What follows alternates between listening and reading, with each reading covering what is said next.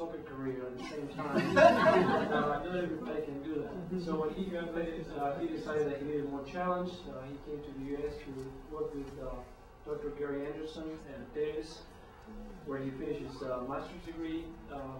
Then he wasn't sure he wanted to go full-time to research, so he came to see Anna Kiesling and spent some time at Harvard. That was enough for him to be convinced that he needed to continue with research.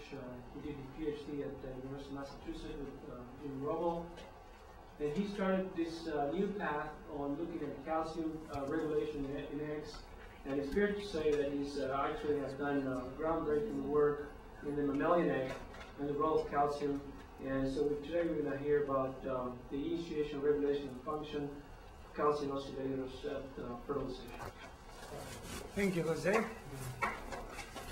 Thank you. Do you hear me? Well, I want to thank the very kind introduction, and obviously Argentinians like to pass the ball to each other, so I'm sorry about that. That's the only reason that I'm here, but also I want to thank Anne and, of course, Carol, and they organized this, and it's always nice to see a lot of old friends and also some new friends. So, unfortunately, I want to say that my father really wanted me to follow soccer, but I decided that it was too tough. So science, I think, is equally tough, but maybe more accessible. So I'm going today to show you a little bit of several research projects that are ongoing in my lab, because the background here is mixed. So I like to show a little bit of basic research and as well as some potential applications for human IVF. So, as Lisa was presenting her information regarding signaling or signals that induce the initiation of maturation, I want to talk about signals that trigger the initiation of development. And as you all know, most of mammalian species, except the dog, ovulate at metaphase 2 stage. And to exit from this stage, it takes calcium oscillations or calcium rises. And obviously, the initiators of this work were the Lionel Jaffe and others at Woods Hole, and many other people that follow that. And as you can see, this is a typical rise that you see in a sea urchin egg. And also, you can see that oscillations or calcium rises are present throughout, or is a universal signal, because you also see it in xenopus fertilization, and in mammals, it's also evident. Now, as you can see, there is a clear difference. In most non-mammalian species, you have a single rise, whereas in most mammalian species, you have oscillations. So the initial finding was that fertilization induces calcium release, and that calcium release triggers egg activation. Now the question that arose then was, what is the signal, or how does it start? So there were three theories that were put forward over the last 25 years, and the conduit theory says essentially that sperm opens up a channel and induces intracellular calcium increase from that channel. This theory pretty much is out in mammals, because if you inject calcium, you do not get activation. The two most common or favored theories have been the receptor theory and the fusion theory. So the receptor theory says essentially that the egg is a somatic cell, or like a somatic cell, in which you engage, or the sperm would engage a receptor in the membrane. That receptor would sort of signal through a pathway similar, or like Lisa described, triggering calcium release through PLC. Now, this theory is very current and very possibly the case in sea urchins and in xenopus, because upon fertilization, you see an increase in the signaling pathway that takes place here. For example, you see Sark phosphorylation, tyrosine kinase phosphorylation, you see PLC gamma activation. However, this is not the case in fertilization. Lisa and others, Carmen Williams, have shown that if you inject dominant negative product of these signaling pathways, you actually do not block fertilization. So in 1985, Brian Dale and Carl Swan in the 90s, Jim Robles afterwards, and our lab have supported a different theory. And the theory that we support is that sperm fuses with the egg, and upon fusion, it releases a product. And this product is responsible for the initiation of the oscillations. So this theory has been called sperm factor. Now, we submitted a couple of grants in the early 90s and were rejected because we were considered an artifact. However, things really changed when ICSI came around. Because ICSI said that you could bypass every single membrane, inject this sperm, and trigger oscillation. So ICSI really brought up to the front this theory. The second very significant piece of evidence came from the fact that you can inject sperm extracts.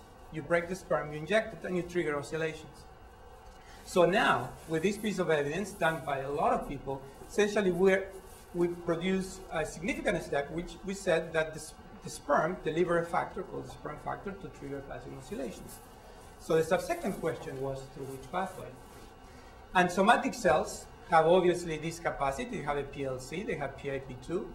Upon stimulation, in most cases, of a G protein or a tyrosine kinase ligand, induce IP3 production, and IP3 through the IP3 receptor, which is a calcium channel ligand binding area in the ER, triggers calcium release. Now, Rindy Jaffe, Lisa's advisor, and as well as Brad Stitt, have shown that in synapses and in C. urgens, you can actually measure an increase in PIP2 levels or in PIP2 metabolism and IP3 mass after fertilization. However, we do not have this benefit of measuring IP3 in eggs. So how can we know that there is IP3 production involved? Or the IP3 receptor is involved? And then came a very interesting paper in 1992 by Sanichi Miyazaki, which showed that if you block the IP3 receptor, you block fertilization. So that paper said that this pathway was very important in fertilization. As well, if you block PLC by inhibitor of PLC, you also block fertilization. Lastly, one thing that we are really pursuing very importantly is IP3 receptors overexpress. Mouse eggs overexpress the IP3 receptor. And as you can see, only in 12 eggs you can detect the IP3 receptor at metaphase 2 eggs. If you fertilize, that receptor fully disappears. In order for disappearance to take place, the only ligand that induces that is IP3. So indirectly, you can assume that there is IP3 production because the IP3 receptor is gone. So this set of experiments led us to the current model, which is there is a sperm that binds and upon fusion, and this was also shown that there is a delay between the fusion and the initiation of oscillations. So it releases a product called sperm factor that triggers persistent or periodical IP3 production, we don't know that, and then triggers calcium oscillations. So what I want to show you today is some data that what is the sperm factor? Is there a role for PLC zeta, which is a new PLC discovery in sperm? And then investigate the role of IP3 receptor in mouse eggs, in the function of the oscillations. So one prerequisite for this sperm factor, if it is truly a conserved mechanism, is that it must be able to work in different mammalian species. And as you can see, if you inject pig sperm factor into mouse eggs, you get oscillations. And if you inject mouse sperm factors into mouse eggs, you get oscillations. Now you can see this pig sperm factor seems to have a lot more activity because with 0.5 megs per milliliter or micrograms per microliter, you trigger oscillations, whereas the same concentration of mouse sperm doesn't do it, mouse sperm factor. Now, if you now inject a whole pig sperm into a mouse egg, you get oscillations. Likewise, if you inject a mouse sperm into a mouse egg, you get oscillations. But again, in agreement with the findings of different activity or amounts, you can see a single pig sperm, despite the similar size, triggers significantly more rises than the mouse sperm. Interestingly, if you take this product and you put it into frog extract, you also trigger an identical calcium release to what fertilization in the frog would do, suggesting that this product is highly conserved. Because pigs have a lot more activity than mouse sperm, we chose the pig sperm to fractionate this product. Now, the earlier reports, or most of the reports, have shown that if you take a sperm, either hamster or pig, they have been the most commonly used, and you freeze and thaw it, and you collect the soup, and you inject the soup, you get oscillations. This is what's called sperm factor. Then other manuscripts from Perry's lab and Yanagamachi's lab show that if you take that pellet and either you sonicate or treat it with DTT and then you inject the soup, you have activity. And in the mouse, it appears that the DTT treatment depletes the calcium activity from the sperm. However, in pig, this is not the case. So it appears then that pig sperm, or most mammalian sperm, have an endless supply of sperm factor. Now, I can only think that oocytes are insatiable in their desire to have calcium, so to activate and proceed into development. But the only way that we could extract all the activity from sperm was by doing a short treatment with pH 11.5. So we took this intact sperm, we treated with pH for 15 minutes, and then we collected the supernatant and the pellet. When we collect the supernatant, we extract all the material, and the pellet, now the sperm has lost all its activity. So we denominate this as a cytosolic fracture. So pig sperm cytosolic extract, or the high pH soluble extract. And we wanted to start to see what is the molecular composition of these extracts. The first thing that we did is we compare taking these two extracts to see whether they could activate eggs at very low amounts. And as you can see, if we inject 0.05 micrograms per microliter, we can activate eggs. And these actions are due to calcium, because if we put BAPTA, we block. Then what we did is we took these two extracts, the cytosolic and the pH, and we fractionated through two different columns, sucrose 12 and hydroxyl apatite column. And upon fractionation, you can see that the activity comes off in exactly the same places. So suggesting that these molecules, even though they may have different locations within the sperm, may have the same molecular composition. Because there was PLC activity, we said, can we block calcium oscillations by blocking PLC activity? And we use U73122, which is a PLC inhibitor. As you can see, blocks. It's analog. Inactive analog does not do it in both fractions, the cytosolic extract or the pH extract. Then we ask, because a lot of people say that this is very promiscuous inhibitor, we determined that the sperm factor, both the pH and the cytosolic, have PLC in vitro activity, and actually the U73122 inhibits this activity, whereas the inactive analog does not do it. We also took these two extracts and we did an in vitro PLC assay looking at the sensitivity to calcium. And as you know, all the PLCs, in order to function, require a certain amount of calcium, but what it appears to be significant is at what calcium concentration and function. And as you can see, a lot of the activity is around 1 micromolar or less of calcium. And that is a special sign of a special PLC. Most PLC need in the levels of 30 to 100 micromolar calcium to work, or at least higher than 10. And we see significant amount of activity at less than 1 micromolar. Now, this, of course, has been one of the characteristics of PLC zeta. So we think our fractions do contain PLC zeta. Now, the other thing that is interesting, and you keep this in mind, this is the regular soluble sperm factor. This is the pH extractable sperm factor. There is fourfold difference in the specific PLC activity of these fractions. And we still don't know why that is, but it may suggest a function during fertilization. So as I was mentioned, eggs and sperm have a lot of PLCs. The question is, which one is it?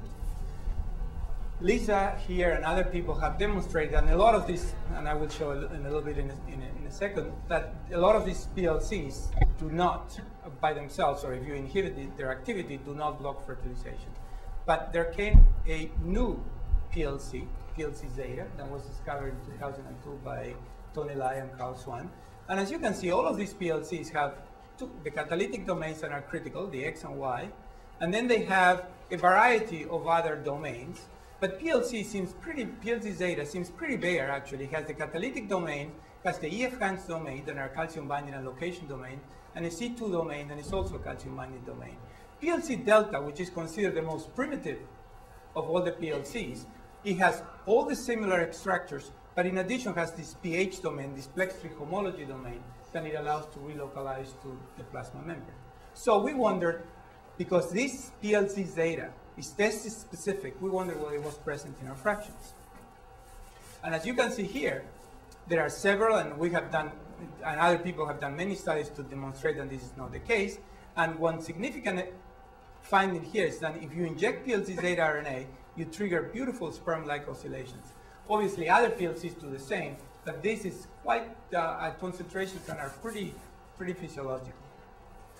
So the first question we ask, do we have PLC zeta in our fractions? So we developed two antibodies, one against the C-terminal part of the molecule and one to the N-terminal part of the molecule. The first thing that we did is we say, are antibodies specific? So we have GST purified PLC zeta in collaboration with Kyoko Fukami, and as you can see the molecules here, if we treat it with antigenic peptide, the presence disappears. And then if we do mouse sperm and porcine sperm, the C-terminal antibody recognizes both. And actually, the mouse has a splice variant. We also detect in here. So we have the fraction here. Now, what we said afterwards is the composition of the cytosolic versus the pH-soluble identical. And as you can see, the molecular weight of PLZ zeta is 75 kilodaltons. It's present in sperm. This is pig sperm. It's present in the soluble extract, but it's completely absent in the pH extract. We then use the N-terminus antibody, and we obtain the same results. That extract, the cytosolic extract, does contain full-length PLZ zeta. However, the pH extract does not do it. Now, as you can see you can see there are some degradation products. And we don't think it is, although processing may help that, but as you can see, the PLZ zeta, the N-terminus antibody detects some fragments which are even in the intact sperm. Now, we use the antigenic peptide to demonstrate whether all of these products are specific, and as you can see, in one-to-one block using the antigenic peptide, we completely remove immunogenicity, so we think, or immunoreactivity, so we think these products all represent PLZ zeta.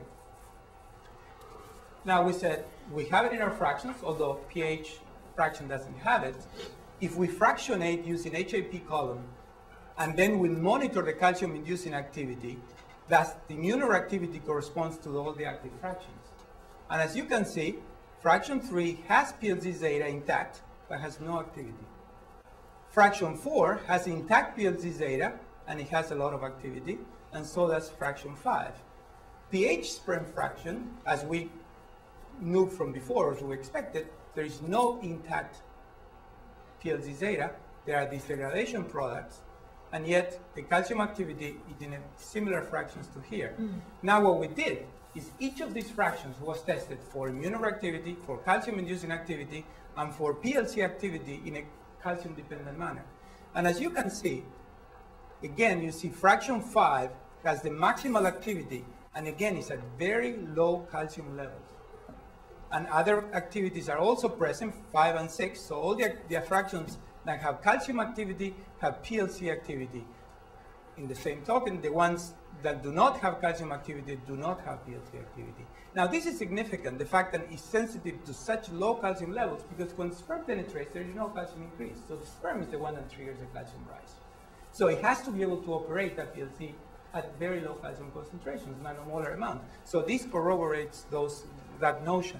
The same thing with pH. We see there is more constrained the activity here. It's only present in fraction 5, but again, you can see there is no intact zeta, but certainly there seems to be some fragments, so this possibility have to be taken into account. So one possibility that we're entertaining is that perhaps PLZ zeta, we do not know why this intact molecule here is not active, but the fact that these fragments start to accumulate in active fraction, it could suggest that proteolytic processing of the molecule is required to trigger oscillations. Now, in the mouse, perhaps that's not true, but for example, one thing that is kind of interesting is ICSI in large domestic species does not work. So if you inject sperm, pig sperm into pig egg, it doesn't work. So one of the possibilities, yet the factor is there, because if you fuse a mouse egg, the oscillations start. So the factor is there, possibly suggesting that you need some proteolytic fragments or proteolytic fragmentation. So the key question here, obviously, is to deplete that activity with specific antibodies. And that's what we are doing now. We have specific antibodies, and the results are in progress. In the meantime, what we found, luckily, is that we were testing for the action of sperm factor as participating in the tyrosine kinase pathway or the SARC kinase pathway, which have been proposed by Rindy Jaffe and others to be involved potentially in sea urchins, which is the case, but in mammals wasn't tested. So we used this peptide inhibitor of SARC family kinases, which blocks the activation of SARC. And as you can see, SARC is completely, when it's inactive, is folded, and it becomes unfolded when it becomes activated. Now, Kenichi Sato and a group in Kobe demonstrated that this specific peptide, which belongs to the sequence between SH3 and SH2 domains, has the ability to block the activity of this SARC kinase. The peptide A is commercially available, and it has this sequence, but they found another peptide sequence, A7, which has missed the N-terminus sequence, but keeps the C-terminus, and that blocks the function, whereas peptide A9, which is missing these 3 highly charged molecules, is an inactive control. So we took advantage of this because we knew that if we biotinylated A7 and then we mixed with sperm factor and we used beads, we spun it down, the soup, the BA7 or the biotinylated A7 soup has completely lost its activity, whereas the control, the BA9, had completely activity. So what we did next is we tested whether, as you can see, the activity, as I showed you before with A7 and A9, A7 removes the activity. You can see here 200 micromolars you need, removes completely the activity. A9 at 2 micromolar does not. And then we tested the presence in the soup of PLZ zeta. And as you can see, when biotinylated A7 inhibits the activity, it brings down PLZ zeta. And the same thing is the case in the pH factor, although there is a little bit in here, but it appears to be removing some other fragment. So this suggests us that if you take out PLZ zeta of the system, you are able to block the oscillations. Now, what we said next, can you recover the activity? So what we did is we took the controls and treated beads, pelleted them, removed the activity, and now we treated the beads with potassium chloride. We suspected that the A7 peptide was binding to PLZ zeta dependent on charges. PLZ zeta has a very highly charged linker region. So between the X and Y, there are about 50 or 60 amino acids, of which 40% of them are either glutamic or arginine. So we figured that those three amino acids, so arginine, arginine, and glutamic acid, maybe will bind there. So we did that, and as you can see here, when we now take the pellet and we add 2 molar potassium chloride, we recover the activity. And again, you can see it here. The inactive analog did not bring down the activity. The BA7 brought down the activity, which can be released by potassium chloride. Furthermore, what we did, we show here that if we incubate the peptide A7 with sperm factor, with potassium chloride, now we do not bring down zeta. Zeta and its fragments stay in the supernatant. And the same thing we accomplish by mixing a peptide that has part of the linker region of PLZ zeta. We also do not bring down zeta, and therefore these fractions have activity, whereas when we just do the peptides without any of these BA7, we bring down zeta and we remove the activity. So we are obviously doing a lot of work now IPing different fractions with specific antibodies. We have very promising results, but at this point I don't want to present them. But I want to tell you that we have high pH fractions, that we for the first time recover all the calcium activity present in sperm. And interestingly, this fraction has significantly higher calcium and PLC activity. We do not know why that is. The PLC-like activity correlates highly with calcium oxidatory activity in all extracts. We need to elucidate whether these fragments are significant. As I said before, it is possible that there is a role for proteolytic fragmentation of PLZ zeta during activation. And lastly, BA7 or biotinylated peptide A7 may be useful to characterize PSCs. Now I want to switch gears now, and I want to do a little bit of regulation of the IP3 receptor during fertilization and egg fragmentation. Now everyone now is familiar with the fact that we have these IP3 signaling pathways. It is engaged by different systems. In our case, the sperm seems to engage it. You have PIP2, PLC, DAG, you generate IP3, and then the system triggers calcium release. John Carroll recently shows that there is activation of the PKC. The PKC goes to the membrane, potentially phosphorylates calcium stored channels. This allows calcium influx, and so on and so forth. So you have these persistent oscillations because you have potentially persistent IP3 production, emptying of the calcium stores, capacitative calcium entry, then refills these stores, and then you have this cycle of oscillations that persist. Now, I must tell you, these oscillations in the mouse persist for 4 hours. In the cow and in the human, 20 hours. Tom and Stella have shown that these calcium rises trigger CAM kinase activity, so there could be that there's a lot of signaling impact of these calcium oscillations. Now, one thing that has really interested us is the fact that the IP3 receptor signaling in mouse eggs is very cell cycle dependent. So these are fertilized eggs and are injected here with sperm factor or with adenosine, which is an IP3 agonist. And if you inject at metaphase 2 at the time of ovulation, you get beautiful oscillations. But if you inject them at interphase, you get no oscillations. Whereas if you proceed to the first mitosis, now the oscillations are also resumed.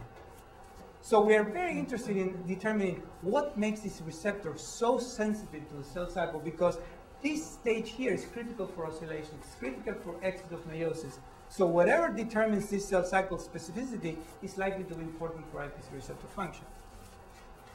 Now you say this is an easy question, but if you look at fertilization, it's a very complex set of events that take place within the first 4 hours. So you have arrested metaphase 2, you have sperm entry, extrusion of the polar body, pronuclear formation, and mitosis. And these calcium oscillations underlie those changes.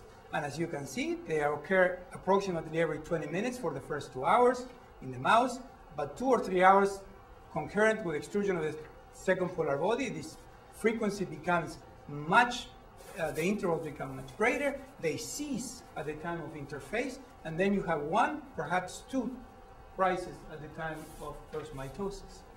Now, concurrent with this, you have an MPF activity, which Lisa mentioned, that is important for exit of meiosis, drops approximately at the time of second polar body, and then peaks again at mitosis, first mitosis. MAP kinase then is high, remains elevated until PN formation, and then drops and remains there forever. The IP3 receptor levels slowly decline from 100% to 40% at the time of this cessation of oscillations. This is concurrent with a decrease in IP3 receptor sensitivity, which dips here at interphase and then peaks again at mitosis 1. And then there are 2 other elements that have not been clearly investigated, but certainly are important. The ER and the IP3 receptor are both distributed in clusters, and cortical clusters are at the time of metaphase 2.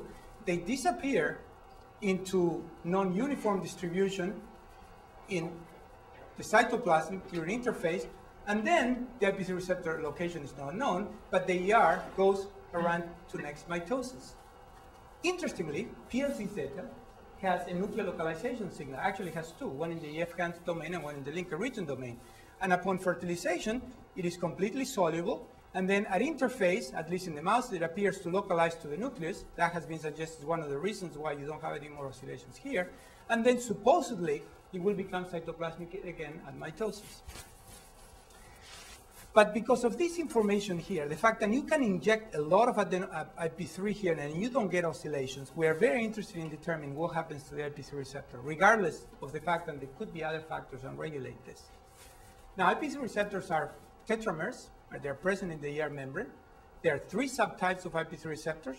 Mouse eggs only contain IP3 receptor type 1, and it's because they are super abundant products. We calculated approximately than 0.5% of the total protein in the mouse belongs to the IP3 receptor. So giving you an idea of how significant this product is. Now, because it's so important, as you can see, there are multiple regulators, and this is just not a complete depiction of the molecules that interact. But I want to draw to your attention to the fact that these two red circles here are the sites of CAM kinase PKA phosphorylation. There are at least several other kinases sites in there. And look at this. The PPI, so phosphatase A1, directly interacts with the C-terminal end of the protein, and so there is a cytochrome C, which is involved in cell death. This is the channel domain, this is the ligand domain. So, because we saw such a close association between the cell cycle and the IP3 receptor, we started looking around, are there consensus sequences for CDKs and MAP kinase in the receptor? And we found at least 10, but 4 highly conserved. And at the time that we're thinking about this, a paper came out that shows some of this. So, you see the IP3 receptor has an IP3 binding domain, a regulatory domain, and a channel domain. And there are 4 very nicely conserved CDK or MAP kinase sites. Interestingly, there are 2 of them very close together. One is the CDK1, one is MAP kinase and ERK. Now, interestingly, these are only separated by 20 amino acids, and that is the typical MPN2 epitope. An MPN2 epitope, the MPN2 is an antibody that recognizes proteins in a phosphorylated specific manner, mostly mitotic proteins. So we will use, and I will show you some evidence to show you that this, we are able to find this epitope in a cell, phosphorylated in a cell cycle specific manner in mouse eggs. Interestingly, if you look at in here, this mouse IP3 receptor 1 human, Xenopus, Drosophila, and rat, that's type 3. So you can see these sequences are completely conserved from the mouse to Drosophila. So highly conserved. Rat number, which is isoform type 3, is not conserved at all. So it suggests that these fractions are, these peptides are quite important. And we took advantage of that MPM2 antibody. And as you can see, the IP3 receptor is phosphorylated at metaphase 2. It's absent at interphase. We stripped this plot and we did the IP3 receptor, and you can see equal amount of protein, phosphorylated, not phosphorylated. To demonstrate that indeed this IP3 receptor would downregulate the IP3 receptor with adenosine, and as you can see, we decreased the amount of IP3 receptor signal, we decreased the amount of phosphorylation signal. And recently we just completed this study where we truly demonstrate that we can cross IP this product. So we took Xenopus egg extracts, we immunoprecipitated with premium serum, IP3 receptor antibody, phosphorylation antibody, and beads, and we IB or immunoblot with an IP3 receptor antibody. And as you can see, we can IP the IP3 receptor antibody with an IP3 receptor antibody or with specific CDK MAPK phosphorylation antibody, indicating that this product is phosphorylated even in frog eggs, so which suggests that it might have a significant impact.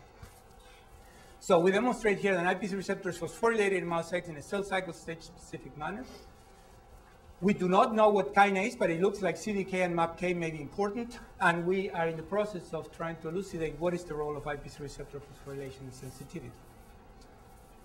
Now, for one last point that I want to make is that the IP3 receptor mediated calcium release may not only be important for fertilization, but may be very important for cell death and for fragmentation. And there have been beautiful papers by Salomon Schneider's group showing that certainly the IP3 receptor can be regulated by cytochrome C. But we published this about 2 years ago or 3 years ago, and we showed that if we inject eggs or fertilize eggs that are aged, instead of triggering normal development, what we observe is fragmentation. And you can see it's a lot of DNA fragmentation. At the same time, if you look at caspase activity, you see caspase activity. Now, we have no idea what was going on in here. We knew that calcium was given as this. And so we put together, based on some evidence from Andrew Thomas and other people working on the IP3 receptor, that actually there is such a close association between the ER and the mitochondria that the calcium signal can become from a activating signal to an apoptotic signal.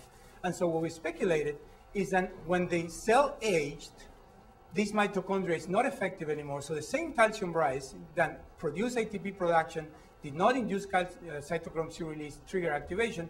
When this mitochondria was less than 100%, now the amount of ATP production decreased. It was cytochrome C was released, caspase was activated, and the eggs underwent apoptosis. In addition to that, what we saw is that fresh eggs normally oscillate. However, aged eggs stop oscillating, and the baseline increases. So we were interested in determining what is that. And to our surprise, you can see this is the sequence of the IP3 receptor again. There is a caspase-3 cleavage site in there. And we look at aged eggs, and what you can see in aged eggs, we find this 95 kD fragment right in there. Now, this fragment was expressed in somatic cells and was able to induce apoptosis. So what we did is we took that fragment, that piece of IP3 receptor, we made it into RNA, and we injected that, and as you can see, this is a control, an injected egg. We injected this fragment, and we can see the 95 kD product in there. When we inject in a control egg, oscillations are normal, but when we overexpress this C-terminus fragment, the oscillations now stop quickly, and the baseline remains elevated, exactly as you would see in an aged egg. And as you can see, these are control eggs. These are eggs just injected with this fragment here, and now you induce fresh eggs to become apoptotic. So we think the IP3 receptor then has a significant role in the fragmentation that you see in aged eggs and post-fertilization. So what we conclude here is the IP3 receptor undergoes cleavage during egg aging that may underlie zygote fragmentation after activation. The expression of a C-terminal version of the IP3 receptor leads to depletion of internal calcium stores, and we speculate an unregulated release of calcium, which occurs in egg aging through the IP3 receptor, is one of the most important causes of fragmentation, and obviously there are some ideas there for therapeutic treatment.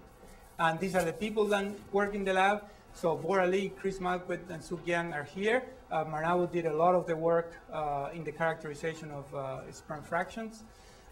These are former students at UMass, and Black helped us a lot. A lot of very nice collaboration from Belgium and also from Japan with Fukami, Takenawa, and Sato. And this is thank you to the sponsor. Thank you very much.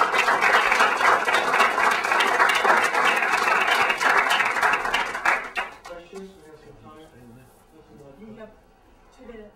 2 minutes, okay. The photographer's here. No questions? Is the IP3 receptor uniformly distributed, or is there any polarization? Well, that is an interesting, I mean, it appears to be present in clusters at metaphase 2, and actually Lisa did some of that work and with Mikoshiba and Doug Klein. But there's not really good evidence of what happens after fertilization in mammals. So in frogs, there is certainly, you have it located in nice clusters. Those clusters appear to be important because they're important for propagation of the calcium wave. But as you proceed into interface in frogs, those clusters disappear. And therefore, what it disappears also is the capacity to develop a calcium wave. So it's very important, I think, to determine what is the location post-fertilization. There is absolute evidence that a GV is completely distributed, and then it becomes nicely localized at the cortex, next to the sperm. Just a comment, you had on your slide the location of the IP3 receptor. Yes. That actually parallels pretty closely the location of mitochondria in the egg as well. There's some movement of mitochondria distribution across development is very similar to that. And that's work done by Bavister. Yeah, well, there is a very close association with the receptor on mitochondria. So the ER and microchondria, it looks like they have a lot of associations. I have a question, nuclear transfer related question. So for the ones in the audience that are not familiar with cloning, we activate the eggs with one, all through the species you see a big spike of calcium, and then we just suppress all the calcium and we do different tricks to bring MPF activity down. It's been shown in parthenogenetic activation that if you mimic calcium like a sperm, you get better development, the Jean-Pierre paper. Now, why do you think that we can get away in nuclear transfer with just one big calcium spike and then just not having any more calcium, and you still can produce some sort of offspring? I mean, of course, not normal, but... So I think Tom also will have a nice answer to that. I think there are a couple of possibilities there. So one possibility is that you only need calcium to drive down the levels of kinases. So you allow exit of meiosis. Once you did that, you're all said and done.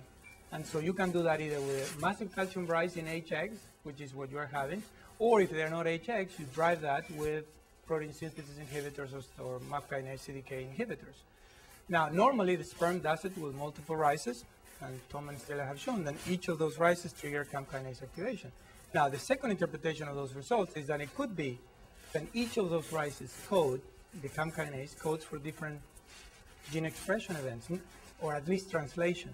So those things need to be determined whether there is an effect or not. But that could certainly, in my view, it has not been demonstrated, and the negative effects of cloning cannot be attributed to poor activation.